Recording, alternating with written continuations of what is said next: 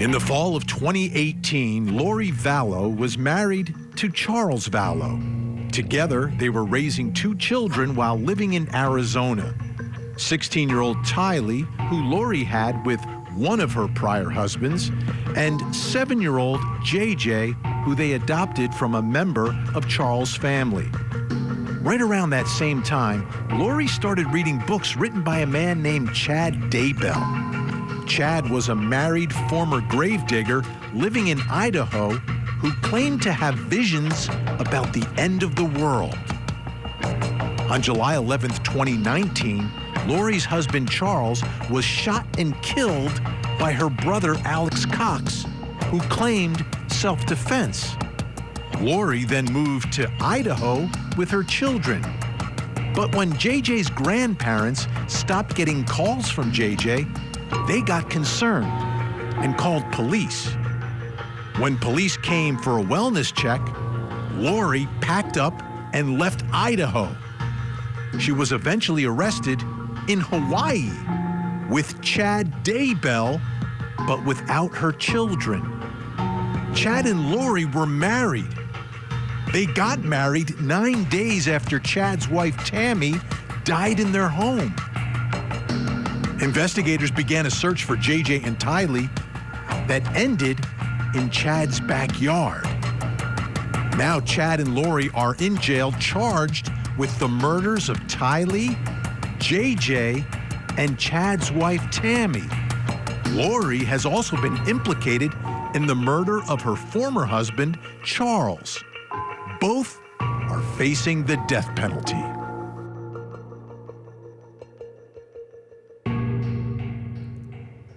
I'm Vinny Politan. Great to have you with us tonight here on Closing Arguments. This is a story unlike any other I have ever covered. You talk about, you know, it's got as many layers as an onion, right? You got to peel. No, this has like twice as many layers as any onion you've ever peeled. When we first learned of this story, and it began as a search for those children, specifically JJ, that's how this whole thing started. It took us about 2 months to really understand the depth of what was going on in the life of Lori, at that point, Vallow Daybell. Now she just goes by Lori Daybell. But we finally got there. And now this case is about these 2 people, at least the criminal case, Chad and Lori, the Doomsday couple. Why the Doomsday couple? Well, Chad was a so-called prophet who had these visions of the ends of days, and he knew when it was going to happen, and he and Lori are going to lead the masses after the end of the world and the second coming and all of that. The date he picked came and went, by the way. He was in jail at the time. Anyhow, her children go missing, and they're not looking for them. And while they're missing, I mean, the bodies in this case just piling up. There's at least 5. There's at least 5, and arguably there could be more, but they're all saying natural causes on those other ones. You've got Charles Vallow, Lori's husband, who was shot and killed by her brother, but she's now been charged in that. You've got Tammy, who is the former wife of Chad Daybell, who died in the home in her sleep. How did that happen? Well, it was interesting because originally it was natural causes. Then when things started to unravel, all those layers of the onion, all of a sudden they exhumed the body of Tammy Daybell. And when they exhumed the body of Tammy Daybell, that same day, Alex Cox, Lori's brother, suddenly dies. The one who killed Charles Vallow, admittedly, he was claiming self-defense, but he's down and out, died on the toilet. But let's get to the 2 that really, really matter here. Obviously, everyone matters, but this murder trial and the evidence and what we want to talk about tonight is about JJ and Tylee and where they were found in that backyard of Chad Daybell. The bodies and the evidence that have been uncovered there, crucial in this case, absolutely crucial. There's the story, there's the motive, there's the recordings, the witnesses, but there's also the forensics. which will be so necessary to prove this case. I want you to take a listen to some of the local news reports when those bodies were found in Chad's backyard. Here's what we can see. There are multiple police officers here. There's at least one canine dog. It looks like there is an area of focus in the backyard. They have set up 3 or 4 blue canopy tents. They have taped off the backyard. And that seems to be the area of focus right now. We're across the field from Chad Daybell's home, and we're going to zoom way in so that you can kind of see where investigators have been outside all day long. Investigators from the Rexburg Police Department, the Fremont County Sheriff's Office, as well as the FBI Evidence Response Team. Now, Rexburg Police did say they're out here serving the search warrant in relation to the case of JJ and Tylee, the kids missing since September, and they confirm they have found human remains on this property. Shortly after the remains were discovered, Chad Daybell was taken into custody and booked into the Fremont County Jail. We noticed they were having a few bonfires that were kind of out of the ordinary. So they had a big bonfire last fall, and they had 2 or 3 big bonfires this spring. When I returned to that area, they had already dug down and located what appeared to be a mass of burnt flesh and charred bone. The amount of duct tape that was covering the body. Okay. Where was that duct tape located? On the head, arms, and feet. Gruesome discovery. I mean, could you imagine she's found in a pet cemetery, she's burned, and then her brother JJ is buried not far away from where his sister is found. Chanley Painter, Court TV legal correspondent, tonight has the latest now in this case because prosecutors want to do some testing of some evidence. Let's take a listen. Less than 6 months before Chad and Lori Daybell's death penalty trial, the prosecutors are fighting for more testing of DNA. The clincher is that this testing would consume the entire sample of evidence and not leaving enough for the defense to have its own experts independently test those items for DNA. And the items at issue may send chills down your spine. In the motion, prosecutors are asking the judge to allow them to test the following items: hairs on duct tape found inside this body bag used to transport the remains of JJ Vallow, ridge detail or fingerprints on the adhesive side of tape associated with JJ's body, swabs of that tape, small dark spots on the handles of a shovel and pickaxe recovered from a garage or barn, swabs from fingernails from JJ's right hand obtained during his autopsy. Now, this is the second time the prosecution has made this request from the judge. Prosecutors originally requested consumptive testing in April 2021 before the couple was indicted for murder and Lori's case was put on hold due to her competency. At the time, their attorneys did object on several grounds and will likely again object, this time asking the judge to not allow any testing on remaining DNA samples until the defense can obtain half of all the samples for their own testing and to allow the defendant's own DNA expert to go directly to any lab to document the process. Lori and Chad, of course, face multiple counts of first-degree murder and conspiracy to commit murder for the deaths of Lori's children, Tylee and JJ, and Chad Daybell's first wife, Tammy Daybell. Up next, the parties will likely schedule hearings to take up this matter and other pending motions from the defendants before their death penalty trial scheduled for January 2023. Reporting for Court TV, I'm Chanley Painter. So what is this testing like? How important is it? What will it reveal? What are some of the limitations on what you can find out? I need some experts tonight. Got 2 incredible ones. Joining me tonight in Jacksonville, Alabama, professor of forensics at Jacksonville State University, former senior investigator for the Fulton County Medical Examiner's Office, and of course, the host of the Body Bags podcast, Joseph Scott Morgan. And joining us in Oceanside, New York, Professor Emeritus of Forensic Science at John Jay College of Criminal Justice, Dr. Lawrence Kobylsky. Great to have you both here. Thank you so much. I want to start. Let's take a look. I just want to take a look at the picture of the backyard of Chad Daybell, just to remind folks kind of what it's like. And my first question is going to be some of the challenges when you are getting the evidence from an environment like this. It's a backyard, the burial site for Tylee Ryan, right next to the burn pit and pet cemetery. And then you've got JJ, her brother, who's over to the side, was not burned like Tylee was. Justice Scott Morgan, I'll begin with you. What are some of the challenges just in dealing with this environment to try to extract that forensic evidence? Well, I think that the most important issue here is taking care. You have to be very, very careful because these remains are very fragile, particularly Tylee's. Let's reflect back to what the detective had alluded to when he was witnessing the evidence response team at the scene.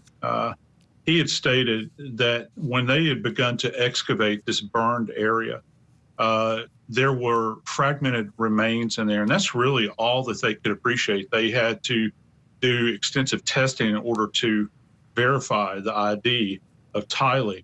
And so that would mean that and of course she was subjected to intense flame. That would mean that it would have taken a considerable amount of time to render down those remains to that point.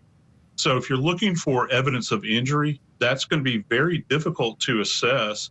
And also, I hate to say it, Ben, but this term dismemberment has come up. And so that would be a matter of examining particularly the leading edges of the bony fragments, because they're getting that from somewhere, I don't know where, as opposed to, say, heat fractures that would splinter the bone or the bone's being snapped traumatically. When you're talking about dismemberment, you're talking about tool marks. And so it's a very fragile environment where Tylee's case is concerned. All right, Dr. Lawrence Kobylinski, let's get to what the prosecution wants to do here first. And one of the first things that we heard about, hairs on duct tape inside a body bag used to transport the remains of J.J. Vallow. What are the challenges? What are you looking for? And what type of testing are you doing? And what kind of results will it reveal? Well, hair analysis is not always the best source of information. Initially, it is looked at microscopically, and you're always trying to do a comparison between a known and an unknown, an exemplar and an evidentiary specimen. And you're trying to compare the morphological features, the structures that you can see under the microscope. However, you can also do DNA analysis. If there is a root, you can do the normal, what is called autosomal STR analysis. And if there isn't a root, you can look at the shaft of the hair and do mitochondrial analysis, mitochondrial DNA analysis. So hair can be very informative. Of course, duct tape is used in a lot of crimes. I mean, people get a piece of duct tape and they do all kinds of things. They tie people up, they cover their mouths, all kinds of terrible things duct tape can be used for a lot.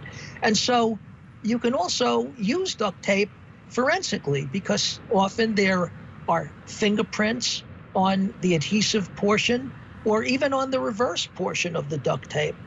And other trace evidence tends to stick to duct tape, fibers from the person committing the crime.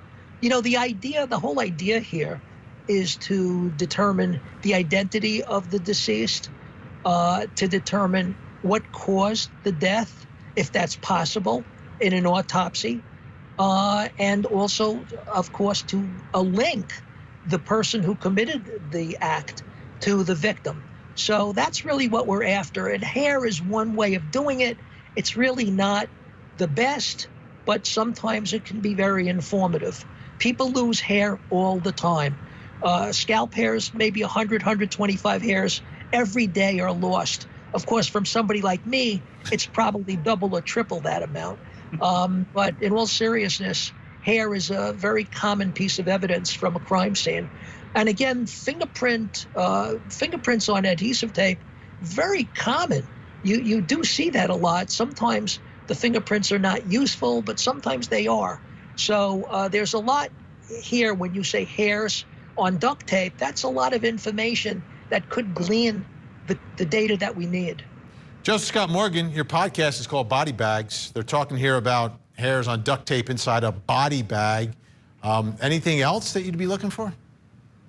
Well, yeah, I mean, any kind of trace evidence that might be a tie back. You know, I'm thinking about Tylee again. My mind always goes back to her, and I'm thinking about accelerant examination relative to anything that was left behind in order to, you know, kind of urge on this fire. Because this is not something, again, that you just simply pour a gallon of gasoline, strike a match, and walk away.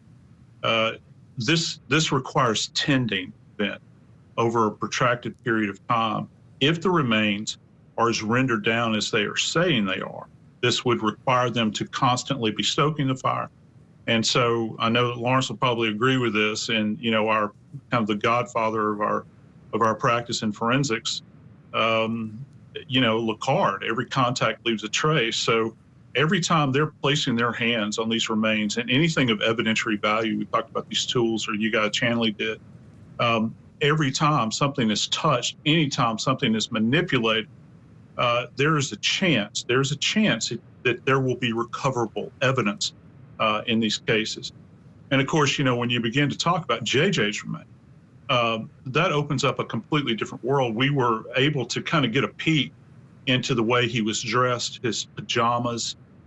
They talked about the socks that he had on and this bag that was covering his head. And one of the most striking things relative to him is, you could really sense it from the detective, was the amount of duct tape that was used to bind him. And we don't really know about the binding specifically, but the fact, again, the more you use, the higher the probability is that you're going to contaminate that. And if they were able to protect these items at the scene and get them back to the lab in their pristine state, that is, in the state in which they were recovered, the higher the probability is that they can harvest evidence off of it. And they're going to need evidence. This case is going to be an incredible battle inside that courtroom. Yeah. And you've got other people involved in addition to the Doomsday couple. Okay, Joseph Scott Morgan, Dr. Lawrence Kobylinski staying with us. We're going to take a look at more of this forensic evidence. Plus, coming up next hour. In Broward County, Florida, day 4 of the death penalty phase trial of the Parkland school shooter. Prosecutors trying to convince the jury that the shooter should be put on death row and pay the ultimate price for his murder of 17 innocent people. Tonight, we take a closer look at what the shooter did after his mass murder. I saw him sit down, so I just was telling him, you know, like, this is so chaotic. You know, this is crazy. All these helicopters and SWAT cars coming. Like, what do you think this could be? And I don't remember him saying much, but he was just head down, wasn't really talking to me. I don't remember much of the conversation. Go to pumpkin.care.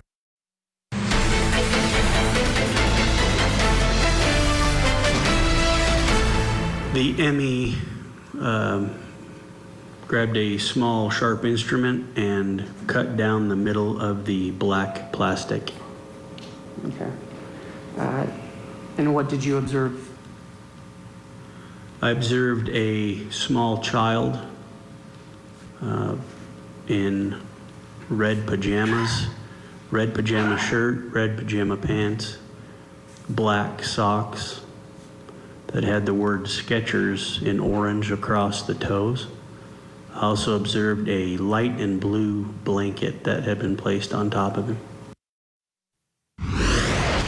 It's amazing. You can see the sorrow in the eyes of the detective who is witnessing this discovery of J.J. Vallow. Heartbreaking, to say the least. Tonight, we're talking about some of the forensic evidence in the Doomsday couple case.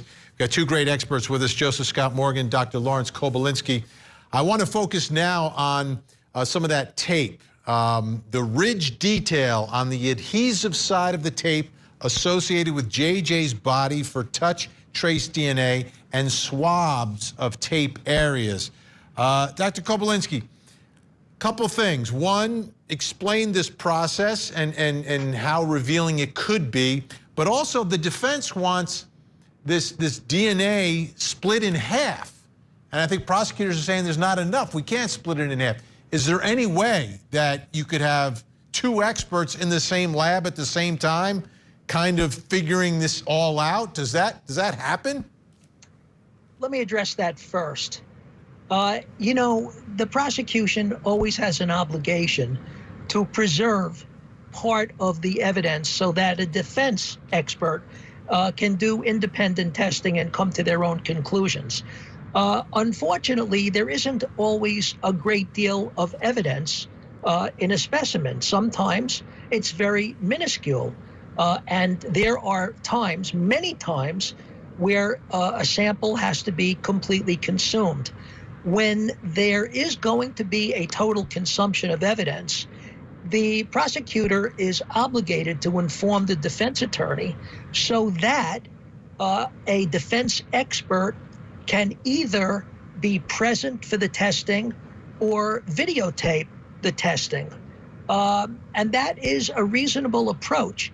There isn't an agreement between the defense expert and the state's expert. They don't decide what to do. It's the prosecutor's evidence, but the defense expert can see exactly what happened, critique the way the testing was done, create difficulties later when the results have to be interpreted.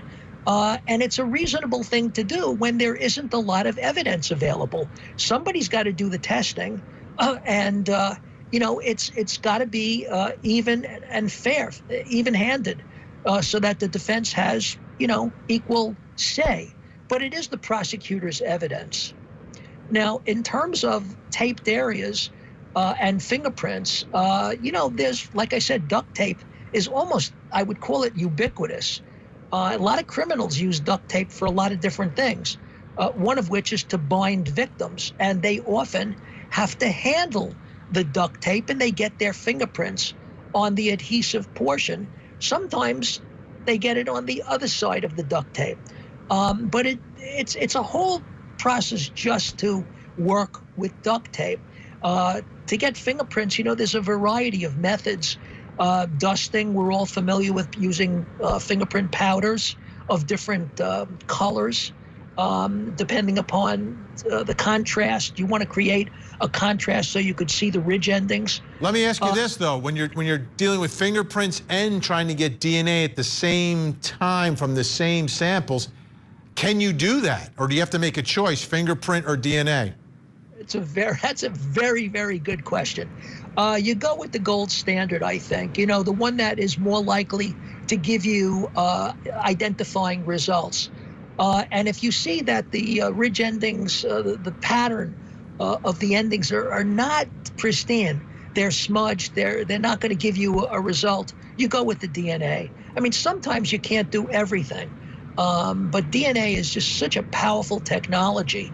And you could swab the area and extract DNA from that, and it should be pretty much preserved. And I think that's the way to go. All right, Joseph Scott Morgan, we only have about 30 seconds here, but swabs from J.J. Vallow's fingernails obtained during the autopsy, do you think if you get a result from there, that is our killer? Well, if he's in the presence of these people anyway, it's, you know, that's a more difficult sell. However, if you find things like skin cells that are kind of curled beneath the leading edge of the fingernails, that's going to be significant. At post, one of the things we do is actually do what are called nail scrapings and nail clippings, and all of that is preserved. The question is, when they hauled this guy in and they got all of this, you know, they decided to do this, did they examine him at all for any kind of scratch marks on him? Because that gives you an indication. It's almost like if you think about a farmer taking a plow and going over an unplowed field, it leaves these kind of furrows, and sometimes they're very faint. Can you match that up? And anything that they can recover, any kind of biological sample from beneath his fingernails is going to be significant. Joseph Scott Morgan, Dr. Lawrence Kobylinski, together on the same show at the same time. This is amazing. Thank you both so much. We'll see you really, really soon. Great to see you. Okay. Thank you, Vin. When we come back, time to take a look at the body language of Chad and Lori. What are their bodies saying that their mouths aren't? And how about that phone call that they made? What are we hearing between the lines? Body of evidence next. UMGC.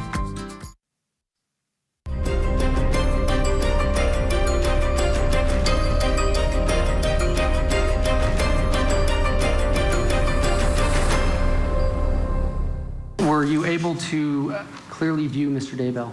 Yes. Okay. What did you observe when you were watching Mr. Daybell? Mr. Daybell was on the phone, sitting in the driver's seat. He had the phone in his right hand and was intently continuing looking over his right shoulder. He would look over his right shoulder for a while, break contact, talk on the phone for a second, and then he would continue looking back over his right shoulder. Okay. Pretty intently over his right shoulder.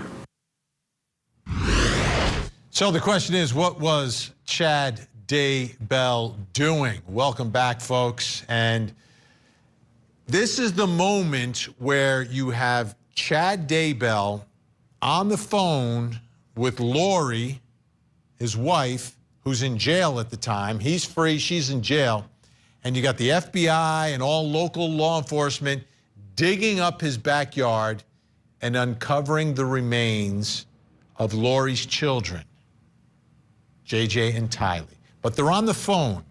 And what I want to do right now in our body of evidence segment is get some insight into this conversation, kind of reading between the lines with our body language experts. Joining me in Wells, Maine, body language expert, New York Times best-selling author of You Can't Lie to Me, Janine Driver's with us. You can check her out on TikTok at Body Language Institute. And in Winchester, Virginia, body language expert specializing in micro expressions, Dr. Stephen Langston. Great to have you both back. All right. We're going to begin. You're not going to see anyone's body. You're just going to hear the voices, okay, of Chad and Lori. Chad is free. Lori's locked up. They're digging up the bodies. Chad's watching this happen. Let's listen to this conversation. Hi, Dad. Hello? Are you okay? So they're searching the property. The house right now? Yeah. Yeah.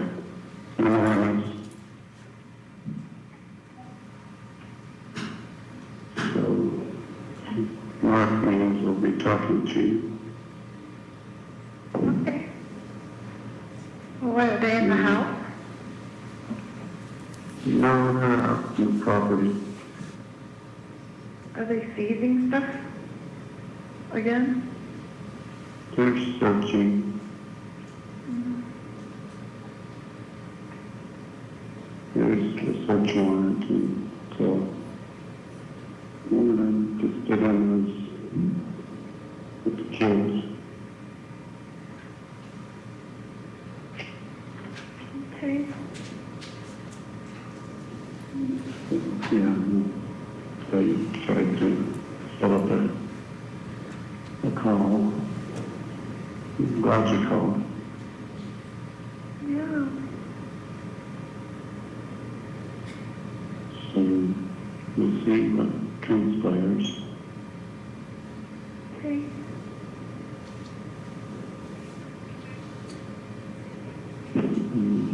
Yeah, don't. What do you want me to do? Pray. What? What do you want me to Yeah, pray.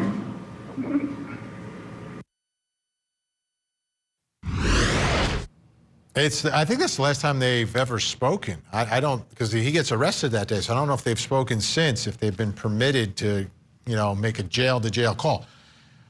All right, I'll start with you, Janine Driver. As you listen to that, the dynamic between the two, and the one lingering question we have is, Do you think she knows the bodies are in the backyard based upon anything in this conversation? Because to me, that's an important part of this whole thing. Go ahead. Yes. Yeah, well, first of all, she's like, we'll see what happens. And, you know, we'll see how it goes. What's missing here, Vinny and Dr. Langston, is this. Why are they looking in the backyard? Why are they looking in the backyard? That makes no sense to me. So the fact that she's not saying it implies to me she knows exactly what they're going to find when they look there. Now, we hear Chad's affect is kind of no affect. And we see that in I just have to jump in, Janine. Janine, we've got audio clips are being played. Janine, When you see him in I don't know if she can hear me. I got to jump in. If we could pot Janine down because we got a bad connection with Janine. Maybe we can get her on the phone. Dr. Stephen Langston, give me your interpretation of what you just heard. Unfortunately, we couldn't could you understand Janine? Maybe you could read her body language for us and tell us what she was saying, because I can't. I couldn't understand. I got to tell you, absolutely what she's talking about is they know exactly what's going on. She knows exactly what's going on. You know, the great thing about this is Chad. I think Chad's hilarious in this whole thing because if you look at his podcasts and everything, this guy's been writing books. He's got a podcast about the Doomsday stuff. He's always got something to say. And then here, he has no words. He can't figure out ahs. He's trying to figure out what to say. You heard the testimony talking about him looking back over his shoulder. He sees this world crumbling around, which is why he tries to make, it isn't a drastic run for it, but he does try to leave the site there. She's calling because when she's asking about them seizing stuff, no, he's in the yard. She knows. They also know they're being recorded. So I don't think there's a way they can try to say something that's direct. So they're trying to speak between the lines.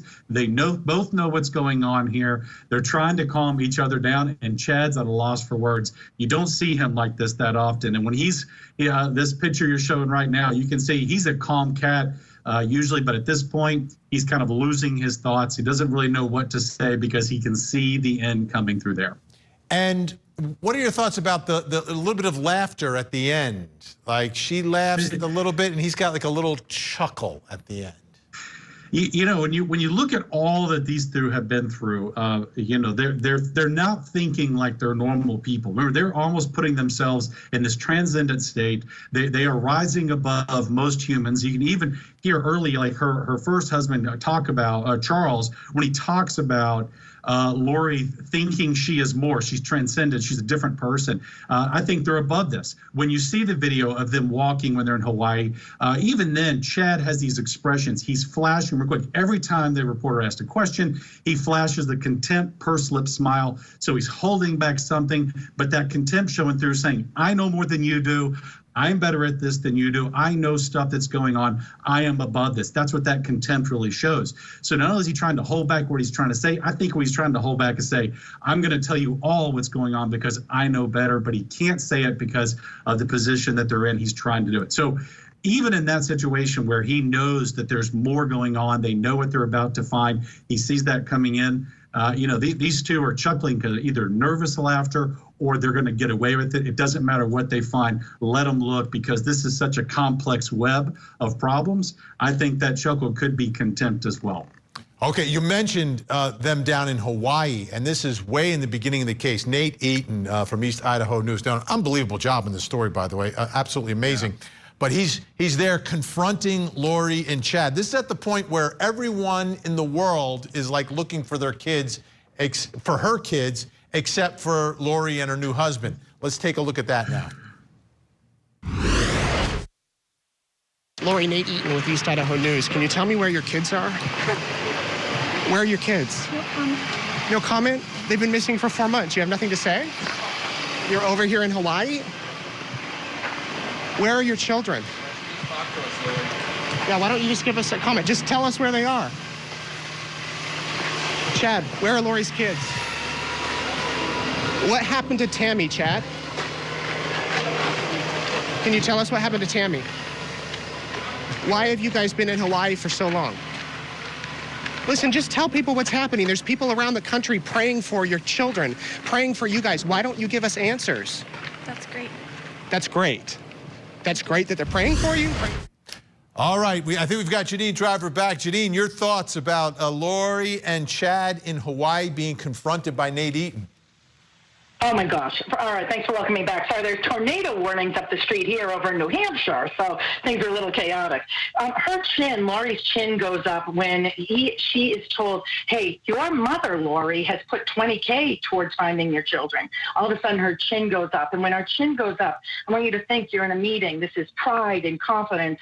Our military soldiers, when they salute us, go up, right? This is this pride in our country. However, it can also be a splash of arrogance. So we see that with Chad, and I'm sure Dr. Langston here, my good buddy, he probably noticed as well, Chad's lips are locked the whole time. And I like to say, when we don't like what we see or hear, our lips disappear. And before I turn it back to you, Vinny, and over to Dr. Langston, what I was saying earlier in that earlier piece is just simply this. She's like, let's see where it goes. We'll see what they find. And he's like, yeah, we'll see how it goes. This is suspicious behavior. When someone is talking in a weird way, I want people to start paying attention. I dated a guy once, Vinny, and I said, I know you were out with a married woman tonight cheating on me. And he goes, I was not. And how would an innocent person be responding anyway? I go, well, if you were innocent, you just simply respond. So pay attention to the language people use. It reveals more than you may think. All right, Dr. Stephen Langston, your final words about the Hawaii chat and confrontation. And Nate Eaton also confronted about Tammy as well.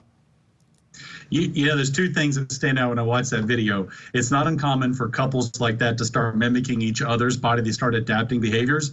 And you can notice the gait as they're walking. They're almost walking in the same pattern. Their hands are swaying in the same pattern. So they're definitely aligned. They're of one mind up there. And that's really common in tight relationships. Here's the thing that keeps getting me about all this. Why not just say, here's where my kids are? Right? I can tell you right now, Vinny, I got 4 kids. I know exactly where they're at right now. I can tell you, it's not impossible to go back and say, they're here, here, here. But she is not answering a very simple question. She's showing no emotion. And the simplest things, all you have to do is go back and say, here's where my kids are. Why is it that hard? So what is she holding back? Why are we not finding out the answer to this? And even when he's talking about the work that their families are doing, she says, that's great, or that's good, or something like, it's such a dismissive thing. These two think they are above the rest of us. They think they're going to get away with it, because I truly believe if you look at a lot of the early statements and such they were doing, these two think they're on a holy mission. They think this is something that's intervened. They are at a transcendent level. They're above us all, and they're going to get away with it. So they're walking, saying nothing purposely. This is the way that they are protecting each other. When we come back, we've got more with Janine Driver and Dr. Stephen Langston. We're going to take a look at Lori Vallow at the time on the day her brother shoots and kills her husband, Charles. Wow, that video, pretty powerful. Plus, coming up in the next hour. In Monterey County, California, the disappearance of Kristen Smart 26 years ago. She was a student at Cal Poly when she disappeared. She has never been found, but now her classmate, Paul Flores, is on trial charged with her murder. We have the latest. But Paul and Ruben did not join the search. Ruben Flores would tear down missing posters of Kristen Smart and call her a dirty slut, all while her corpse was decomposing under his deck.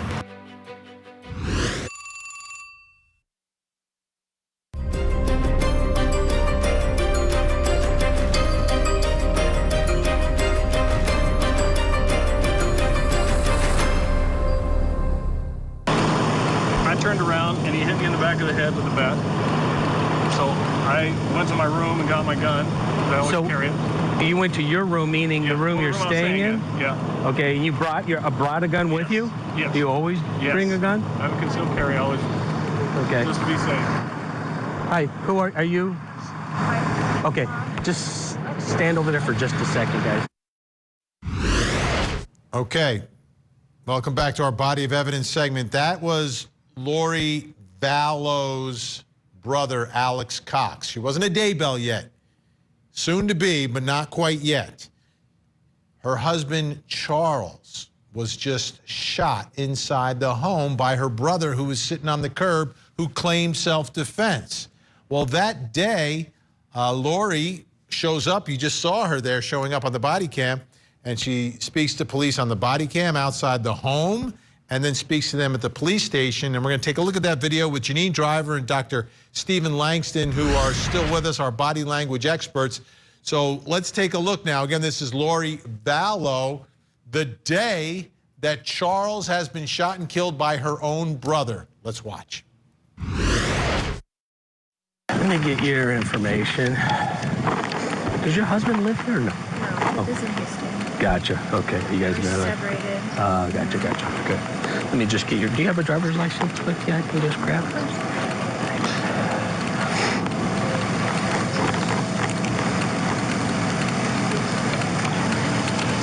Thank you.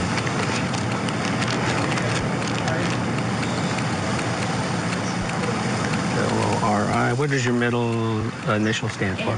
Noreen. Noreen. N-O. R-E-N-E. V-A-L-L. What's a phone number for you, Lori?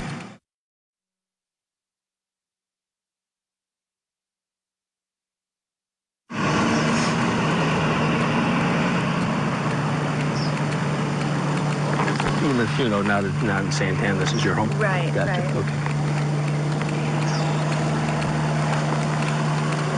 We just moved in here.